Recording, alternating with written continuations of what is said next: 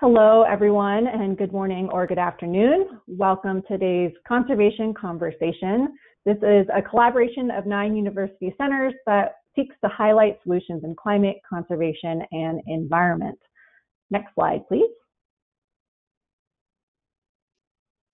Just a little bit of housekeeping as we get started. The session is being recorded, and we will send out a link to everyone who registered within the next few days. All attendees are on mute, but we would love to hear your questions, and we will have a little bit of time to get to questions from the audience at the end of the day today. So you can submit your questions throughout on that GoToWebinar controls panel. And now I'd like to introduce Alice Donnelly Madden from the Getchus Wilkinson Center at the University of Colorado Boulder Law School. She will be hosting today. Alice, thank you so much for this third installment of Conservation Conversations. You bet. Thank you all. And thanks, Dominique. It's been really rewarding for the center to be part of this series. And I want to give a shout out to all of our university partners. And we are extremely pleased to be hosting today. So I want to say a little bit about Colorado Law. We're one of the top 10 ranked environmental programs, including have one of the very first environmental law clinics in the country. The Acequia Project provides free legal services for protecting water rights to low-income Hispanic farmers in the San Luis Valley. And our dedication to American Indian law dates back to the 1970s.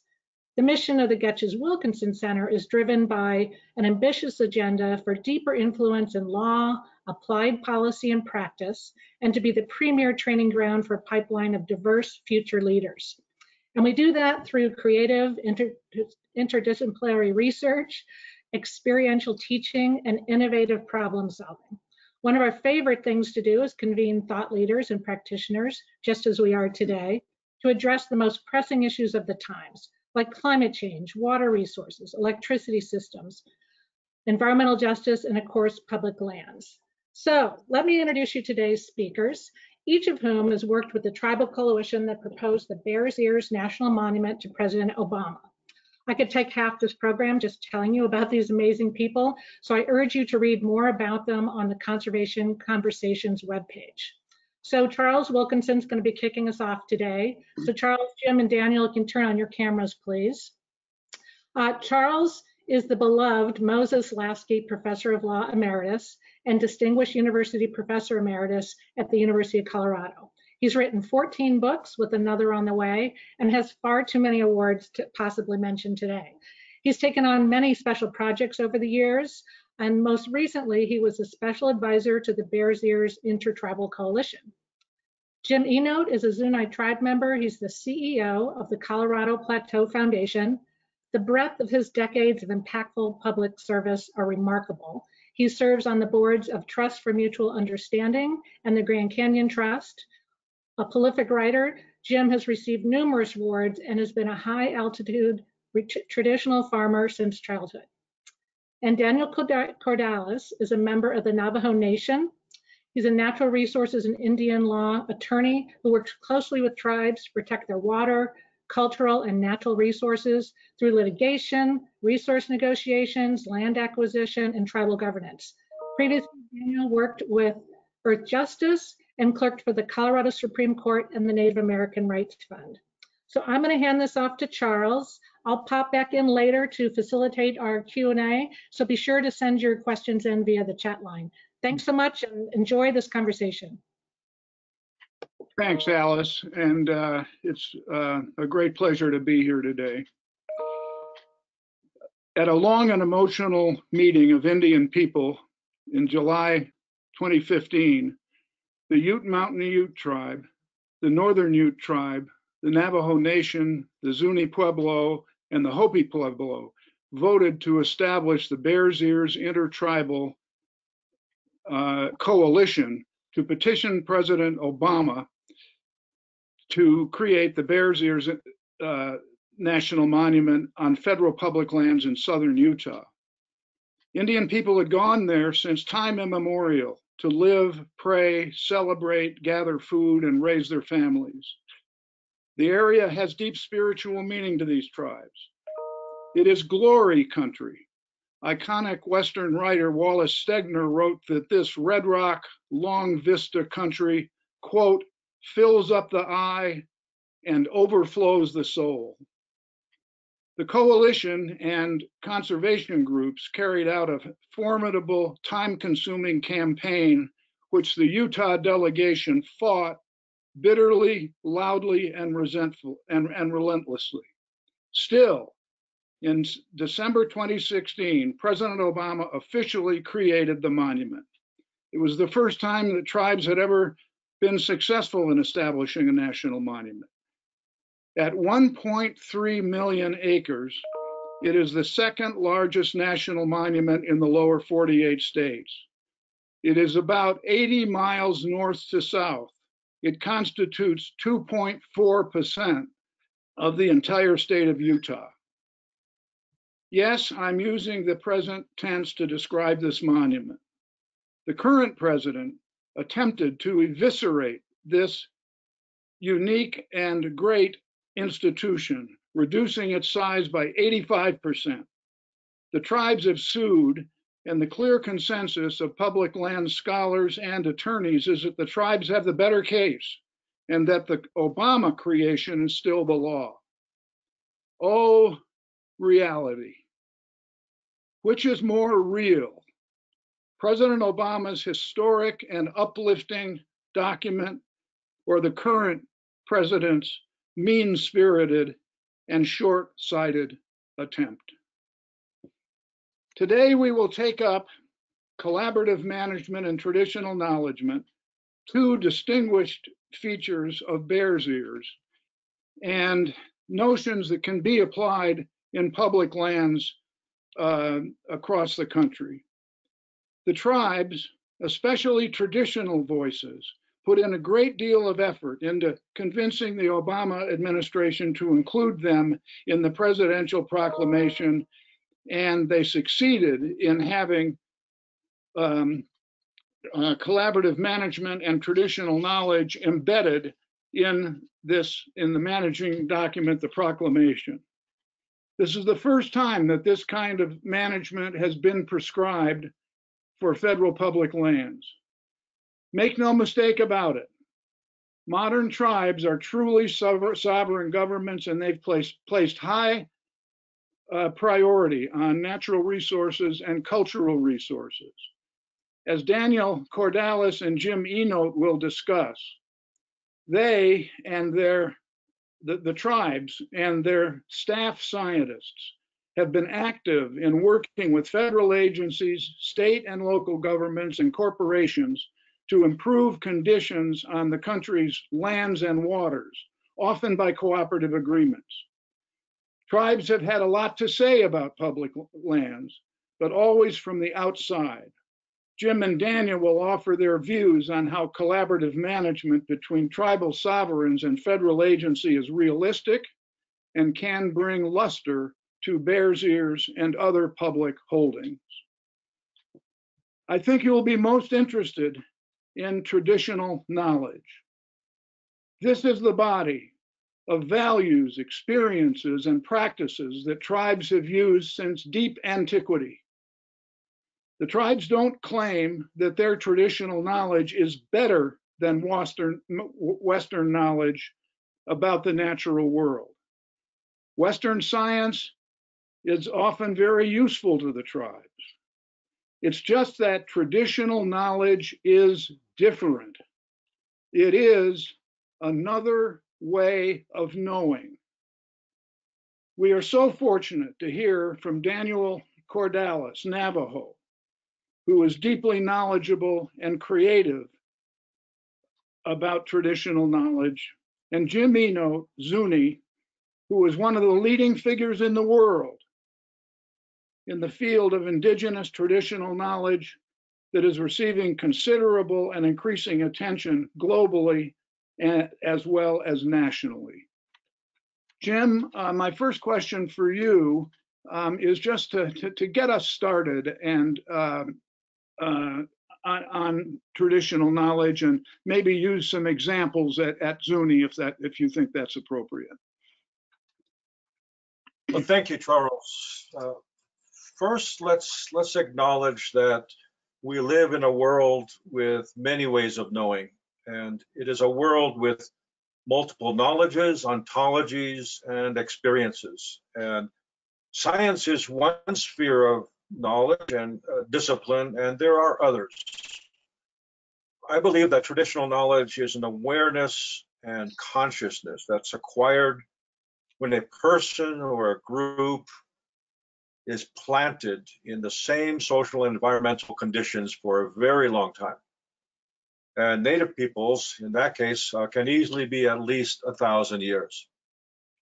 Traditional knowledge also materializes when a language is spoken and developed around and in response to those environmental and social conditions. And I think then language is a code, and it is an expression of ideas and order and meanings. Language then serves as a vessel for that traditional knowledge, while ceremony helps to preserve the patterns, the associations, and trust and belief in traditional knowledge. In the Bears Ears area that you mentioned, Charles, there are petroglyph panels that I believe are maps, and they provide evidence of water sources in a dry environment, the locations of some of the most suitable agricultural lands and soils, and I think wisdom gathered by healers and uses of medicinal plants. Here in Zuni, where I live in western New Mexico, what is now New Mexico, in my former service as a museum director, I have seen 1,000 and 2,000 and 3,000-year-old ceramics that are illustrated with ibises, egrets, and other wetland birds, and we rarely see those birds here today. That is traditional knowledge as witness to climate change and displayed in 3 dimensions.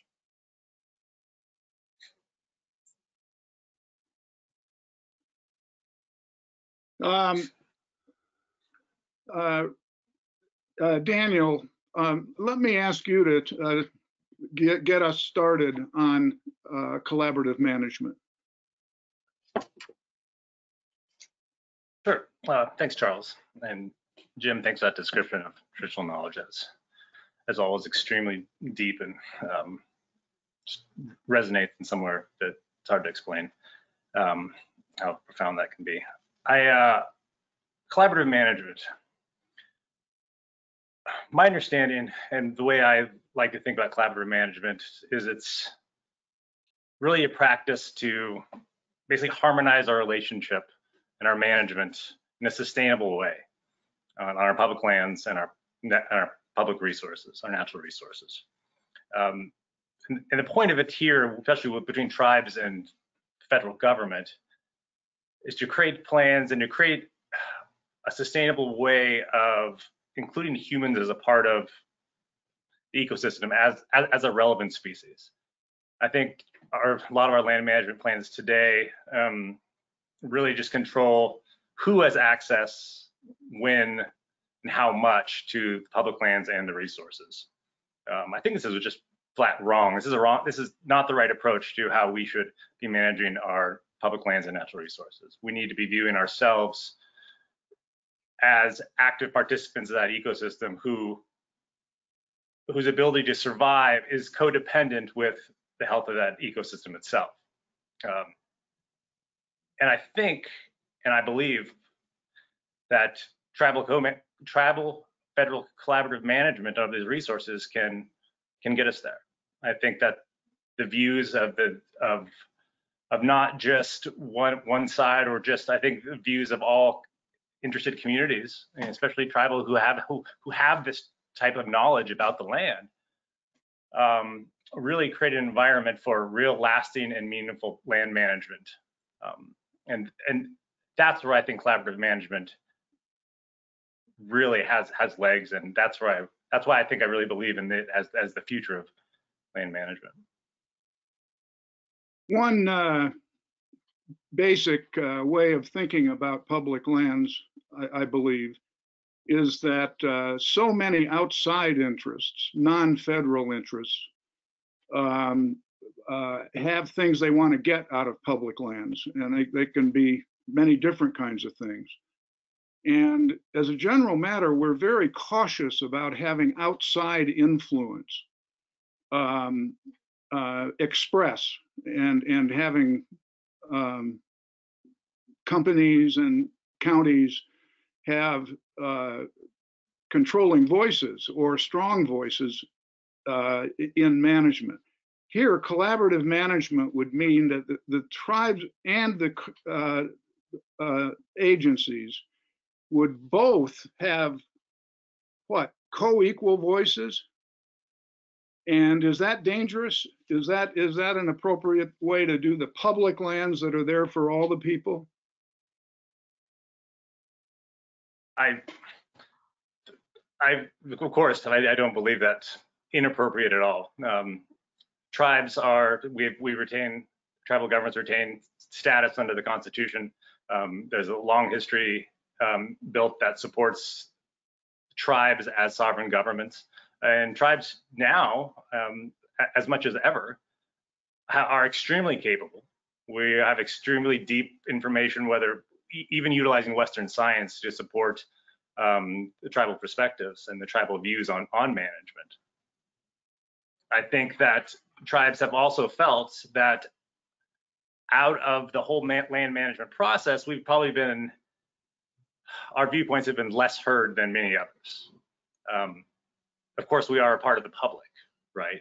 And so when we talk about public land management, the inclusion of tribes is extremely appropriate, especially alongside others, like you said, states and counties whose voices are very present in those land management either practices or the development of those plans. The inclusion of tribes just it's fair, it makes sense, and it makes stronger plans. Jim, thank you for that statement you had earlier about traditional knowledge. That was very helpful. How do you assess the practicality of collaborative management and traditional knowledge now as guiding principles for a national monument? Bears Ears, but other tribes became very interested in collaborative management during the Bears Ears episode. And is it workable? Is it can the real depth of traditional knowledge be recognized?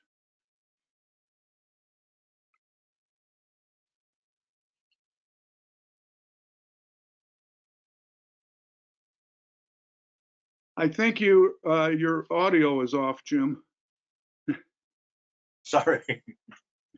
Well, let me preface this then with maybe talking a bit about the difference between traditional knowledge and traditional ecological knowledge. And I think that the term traditional ecological knowledge is based in biological, social sciences, ethnography, and anthropology, and there is nothing wrong with that. However, it follows a specific order and process. And don't get me wrong, I want to see strong science in public lands management, just as I want to see more professional native scientists. Native traditional knowledge, or call it indigenous traditional knowledge, is another sphere of knowledge in a world of many knowledges.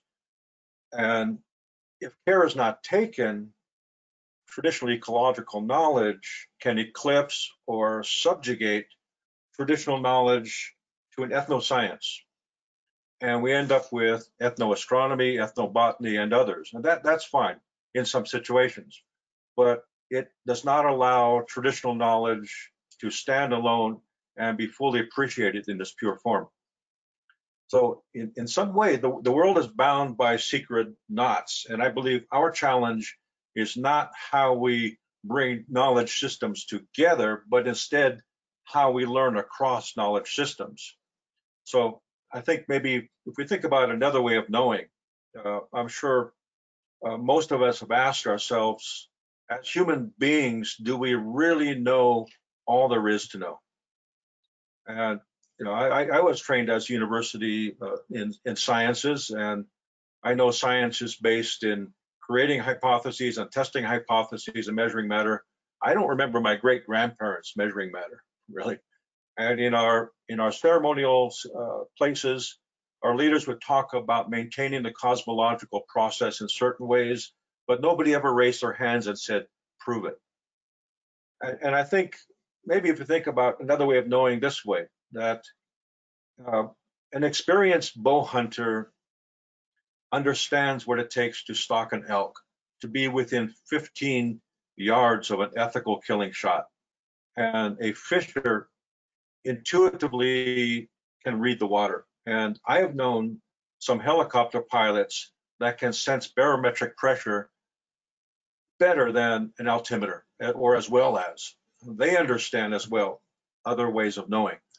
Now, about collaborative management, then, I think that, if we are truly an egalitarian society and we are moving forward with centrifugal answers to some complex problems, then we should employ the widest scope of imagination and knowledge is. And we should solve the most complex problems with that kind of inclusiveness. It just makes sense, as Daniel was saying earlier. But also, I think, when we think about it, look, let's remember that men from many tribal nations served as code talkers during World War I and World War II. That was clearly a strategic use of native traditional knowledge. And I think we all know that some of the world's medicines have been derived from the knowledge gained by native peoples, and that has led to much of the world's profession of medicine and pharmacy and other things. I think it just makes sense. I think it's time to take traditional knowledge, native traditional knowledge, off the bench.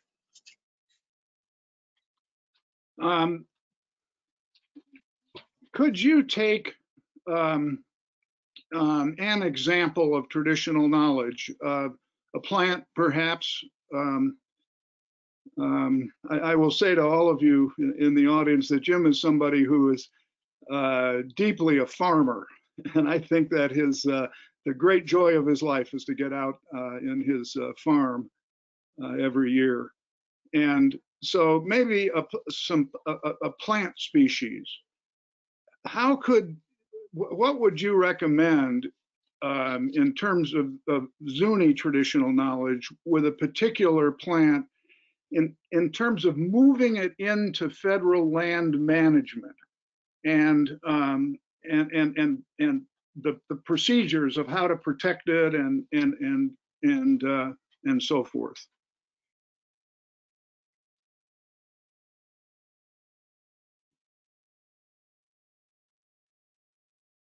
Jim, you're off again. Please start at the beginning. We don't want to lose any of it. No, I said that. Thank you, Charles. And I want to be sure we leave time for Daniel to comment on this too. But yeah, I have been planting 63 consecutive years. Since I was in the cradle board, I planted seeds with my grandparents. And in the 80s, we were already talking about intellectual property and protection of intellectual property. So I think we know that we're strong in that area. We know what to share and what not to share.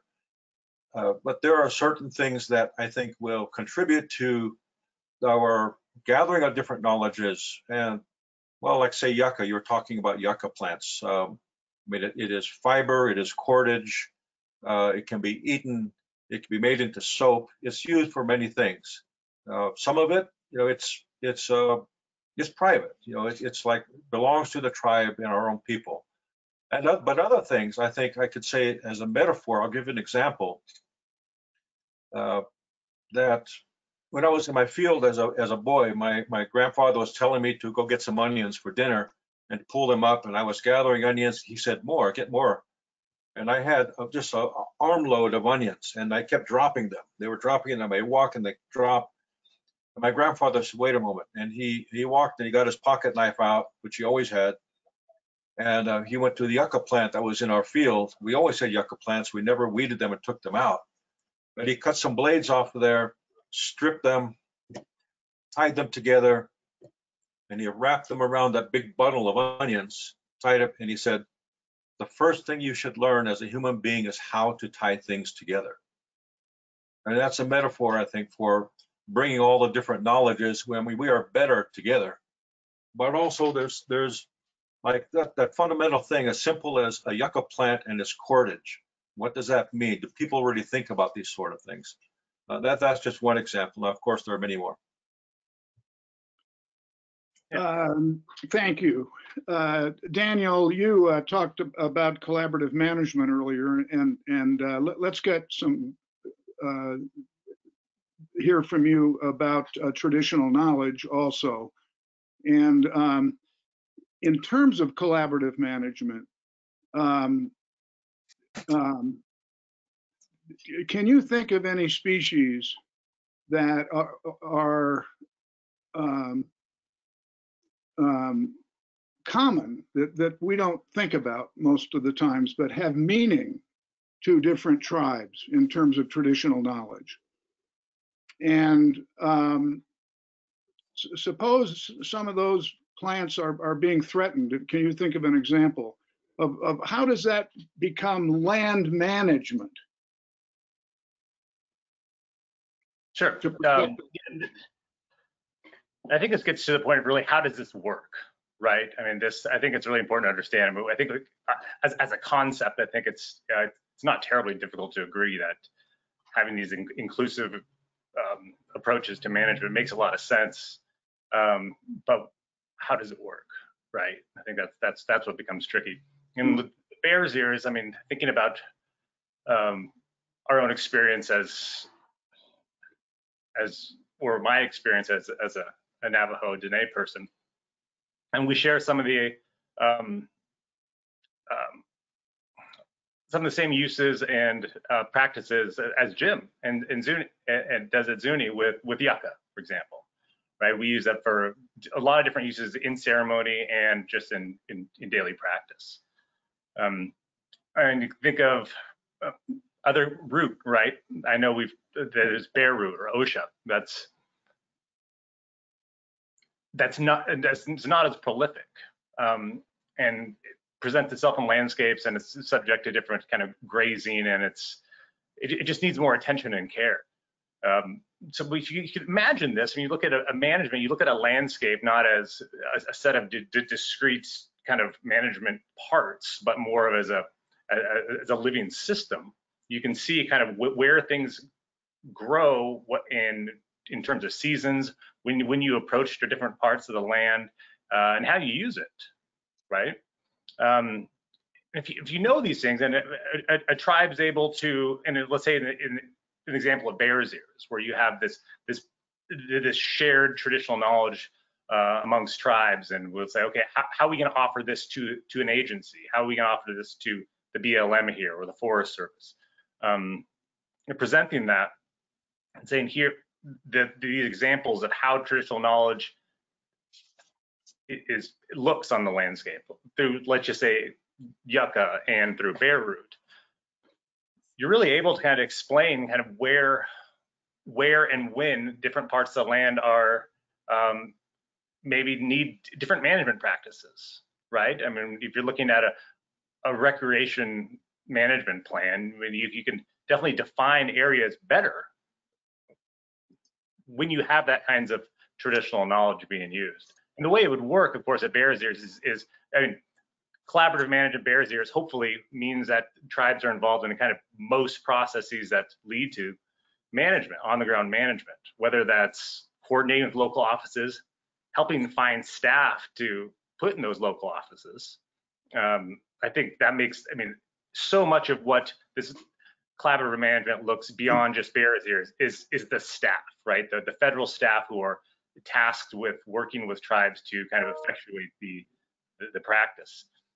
And having a tribal voice input as well, supporting tribal input, and even tribal members as in those as personnel goes a long ways to achieving these results. So when a tribe is working and talking with those local offices, bringing it up in planning meetings, there's a good understanding and an acceptance of what this means, and to really integrate it into the land use management. You can. That's the whole thing. Yeah. When you're working on that land use plan, you're able to see more clearly how it fits within an actual Western on the ground plan. You know, you mentioned OSHA, and as you've told me, and is true, there's more commercial harvesting now of OSHA by non-Indian entities. And are you saying that it might be that you would have a closure of an area for OSHA? That would be politically difficult.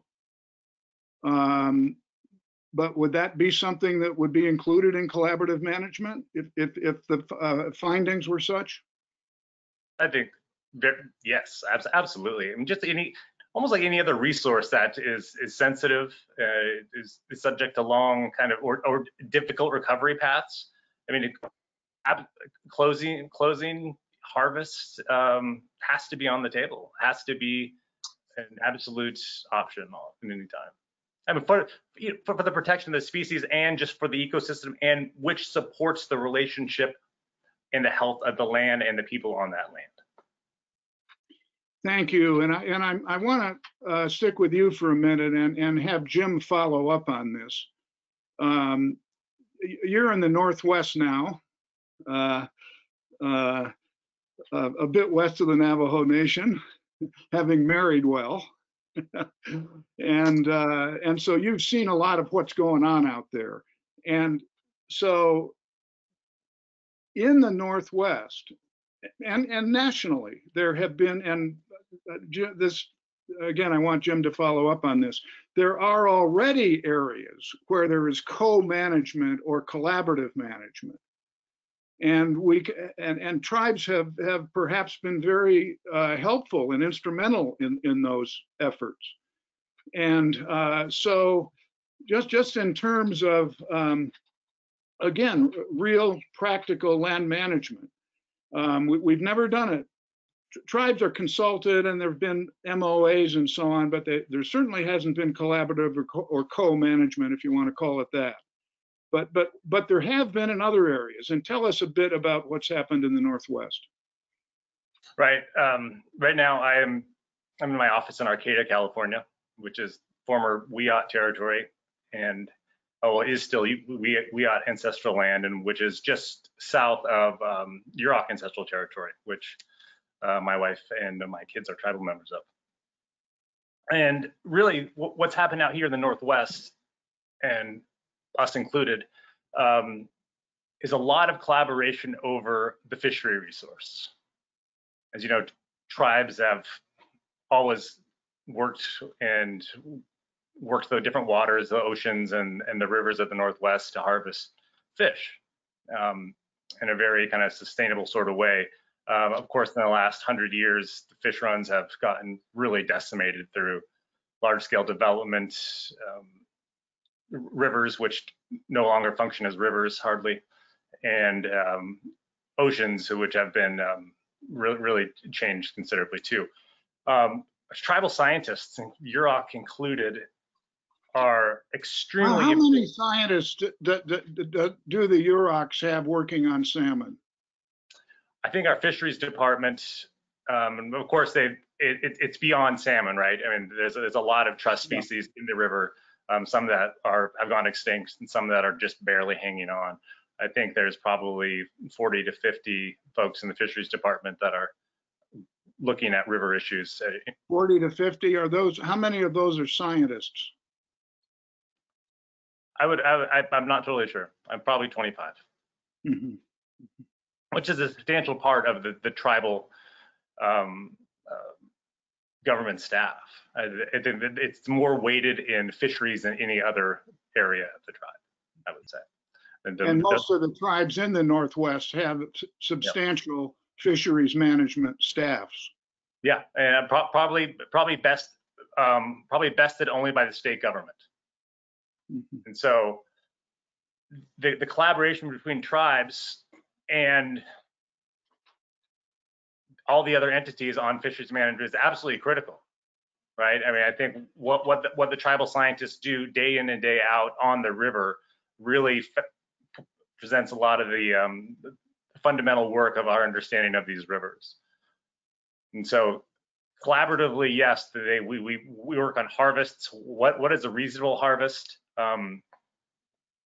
The tribe by itself determines on that reasonable harvest what I should say what a harvest could be. Is the tribe itself looks at what they should be harvesting. There have been years when the Yurok tribe has received an allocation in bad water years or bad fish run years. Well, the tribe just says we can't rightfully undertake a fishery this year because it's not right for the species. And while we could do it, and while there are commercial fishermen out doing it, we're just not going to do it.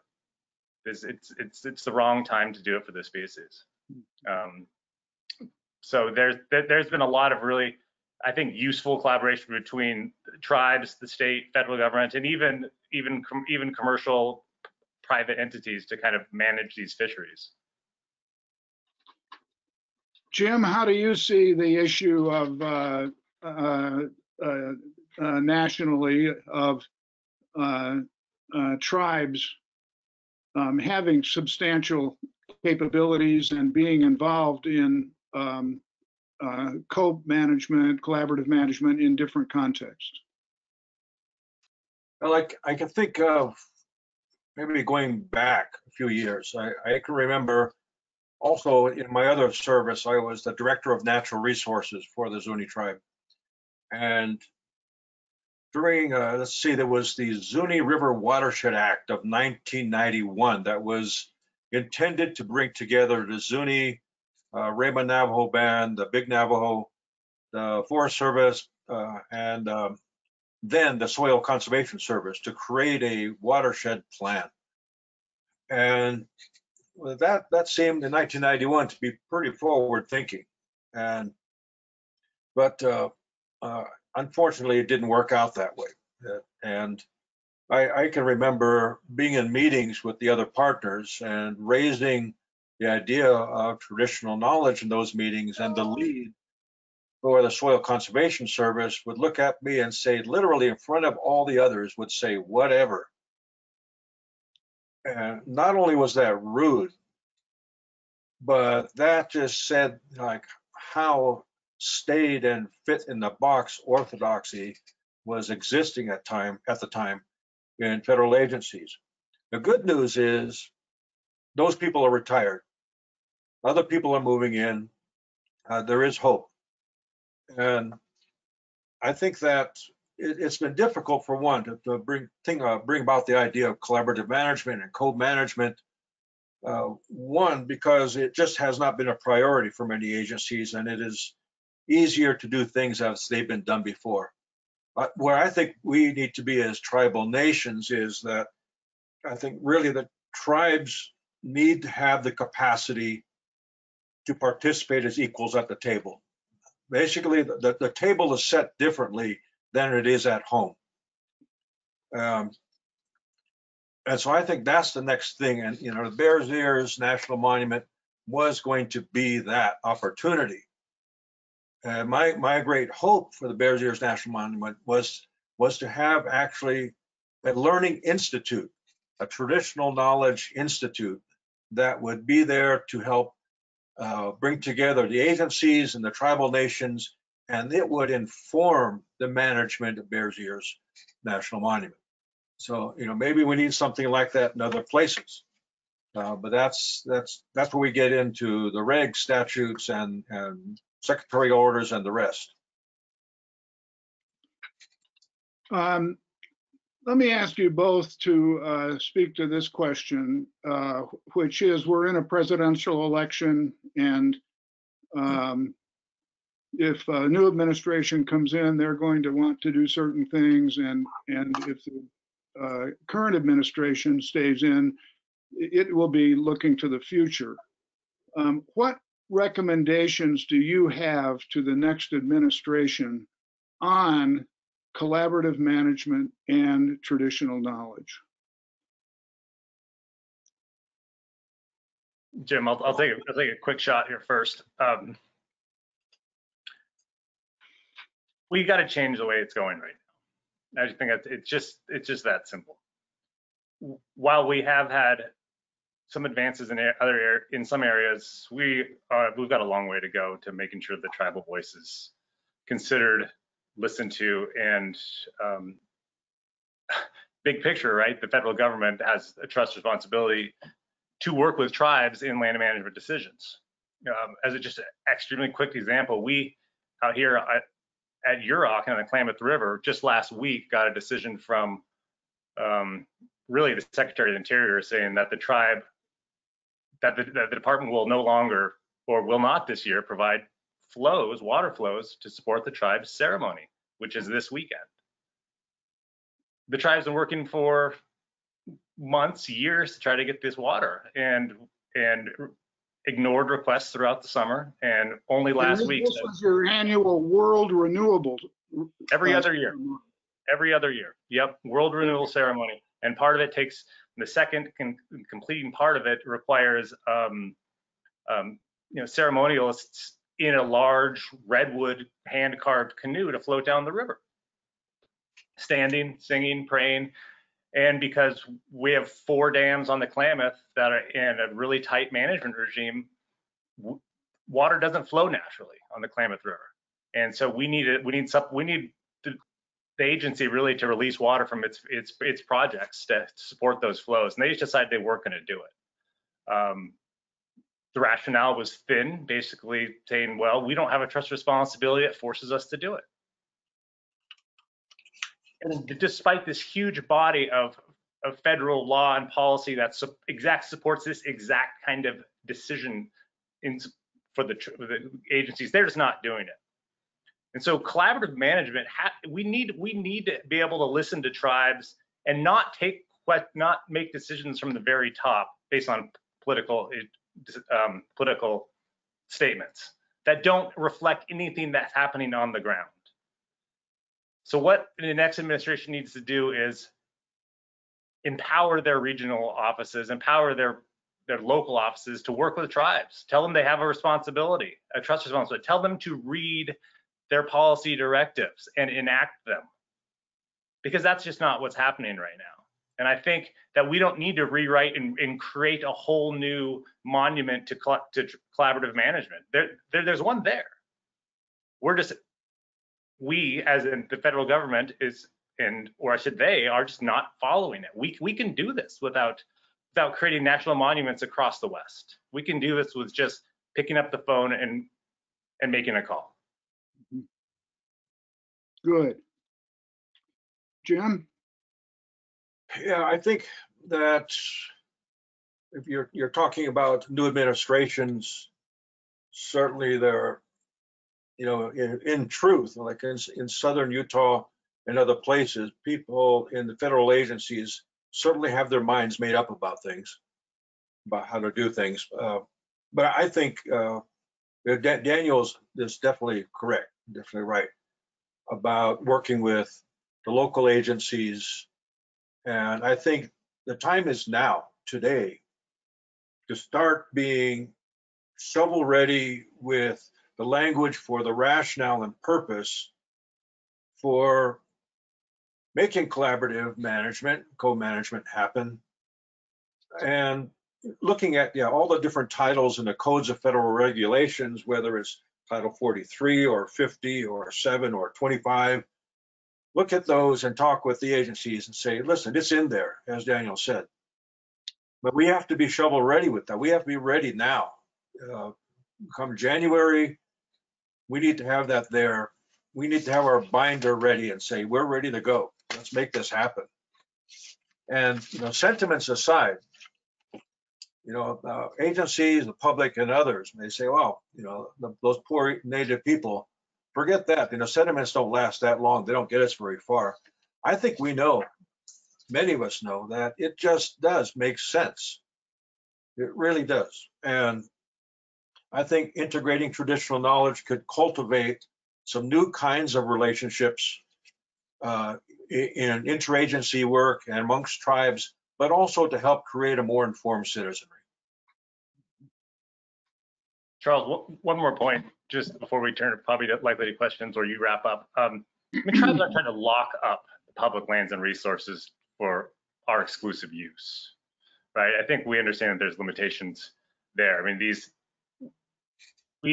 what tribes are trying to do is add a layer of information and knowledge to how these lands are being managed in a way that better supports the resource, we believe, and really imbues like a different kind of worldview onto land where we are a part of it, and we need to be within this ecosystem to support it the next 100 years through all these changes we're going to have. We just think, we cannot be moving forward as land management is going on right now and expect the resource to remain healthy. Or do you?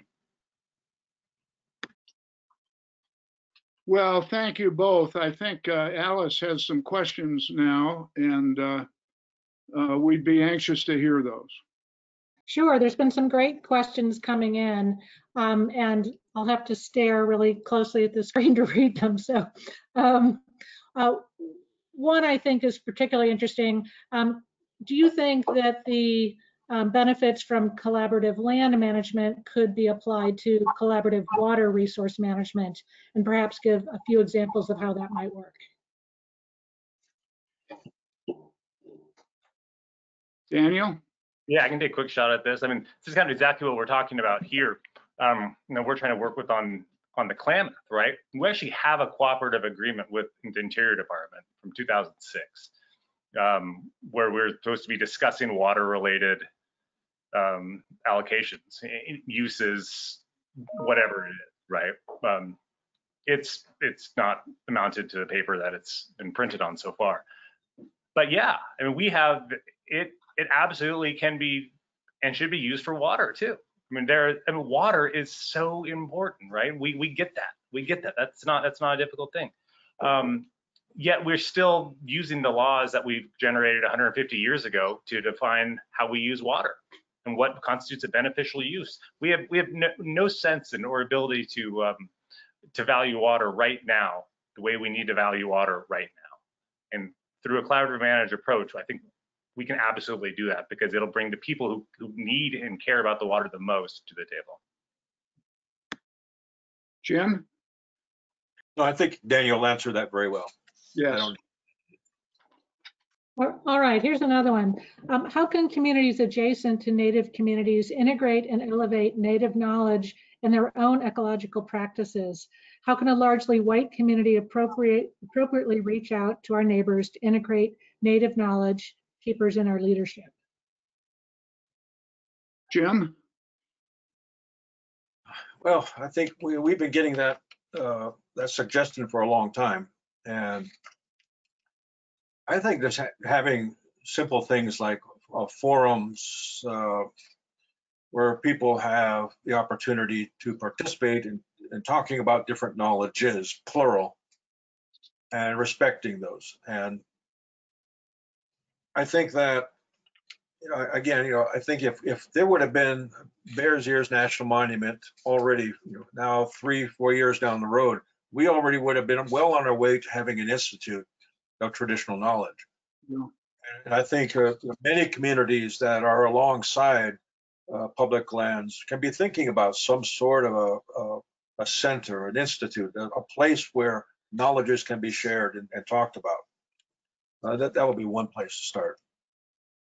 Okay, and the question and Jim's answer shows that there's real potential in having traditional knowledge presented in very graphic ways, whether it's demonstrations or hallway exhibits or annual conferences, international conferences at Bears Ears. And so good traditional knowledge, bringing it to life at Bears Ears or any other federal entity, land management entity, will really spice up the land and see it in a different way and for visitors. And so if it's done right and the tribes work well with the federal government officials and I think that's realistic, you could have some really good information on collaborative management and different kinds of information, and draw people in and make their visits even more satisfying. Charles, oh, if you don't mind, I got a quick thing to respond to that question. Looking at the challenges we've had either out here in the Northwest or when we were working at Bears Ears, on how tribes engage in collaborative management, it's not easy for tribes to do so, frankly, right? Our staff are totally booked. They have incredible amounts of work they need to do right now, right? And sometimes they just don't have project codes to bill it to either. They just don't have funding to do a lot of this work. So thinking about how to help and to make this really happen, I mean, we see money out there, right? There's money out there in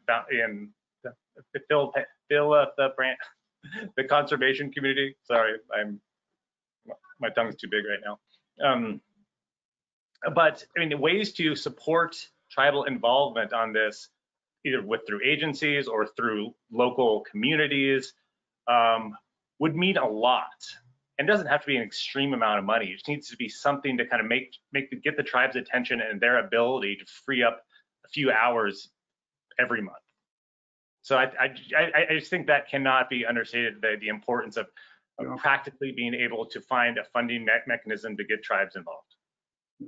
I'm glad you mentioned that, Daniel. My colleagues in the field, I run the Colorado Plateau Foundation, and there are many good people, good, noble people doing good work in philanthropy around this area. And I think that this place where non-native communities and native communities and agencies come together needs some support. Of course, the traditional knowledge, moving that forward needs support in all ways. But I think that the idea of really building some kind of collaboration in a way that is usually about co-laboring and co-elaborating around something mutually agreed on.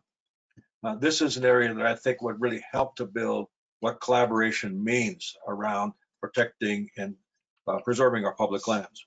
So I call on our colleagues in the philanthropic field, donors and others, to step up and help support this work.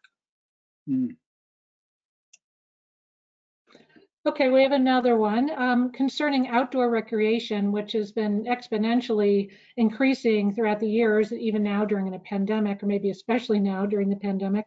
How could tribal collaboration, TK or TEK, help manage outdoor recreation?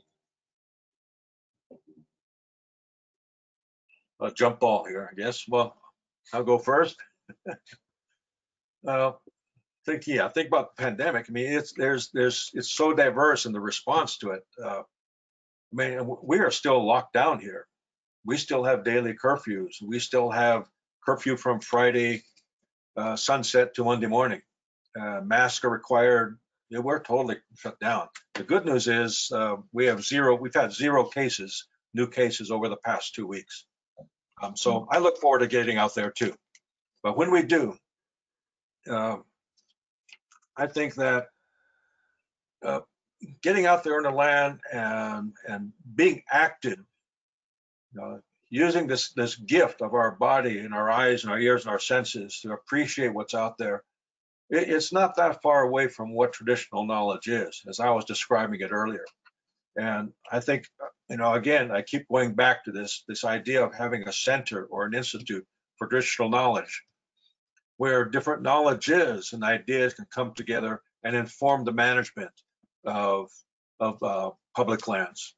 I think that's where people in recreation and others can come together and have some discussion. It's going to be there might be some resistance. I can understand that, but things that are imaginative and unfamiliar will always be that way. Yeah, Alice, I think there's different examples ongoing right now, right? Especially with climbing. I think climbing's really one of the trickiest ones. You've seen that at Bear Butte, also known as Devil's Tower. And some other climbing spots in California and in Nevada.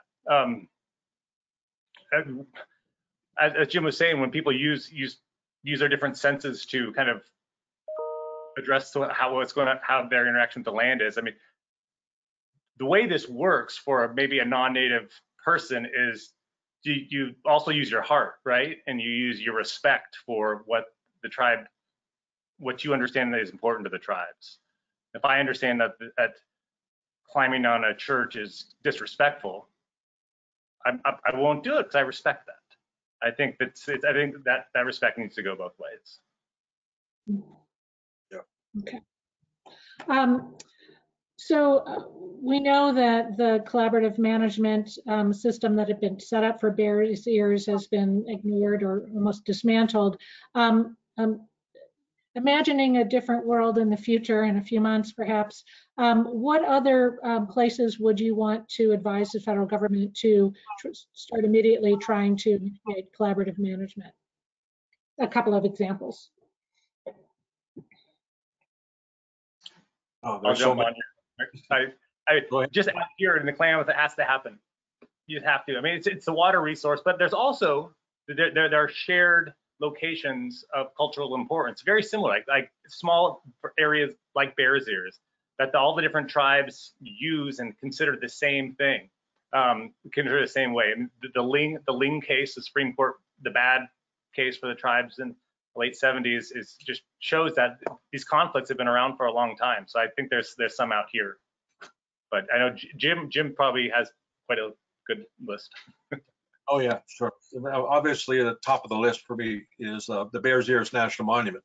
That's one. Another is the Grand Canyon National Park, which is an emergence place in the center of the world for many tribes in this region. And there's a huge dam, the Glen Canyon Dam there, that is managed for a variety of purposes. But there's also just many cultural places within the Grand Canyon. Another is the Grand Staircase Escalante, which definitely could use some collaborative management, and there are many others in this region. I think we have time for one more question. So beyond the status of sovereign government, how would you engage tribal interests earlier in the process of current public lands management?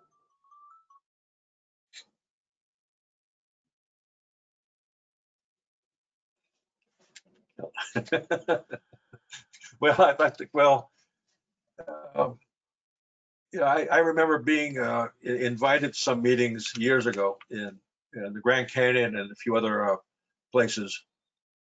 And we were at the table as advisors, that we were part of an advisory committee.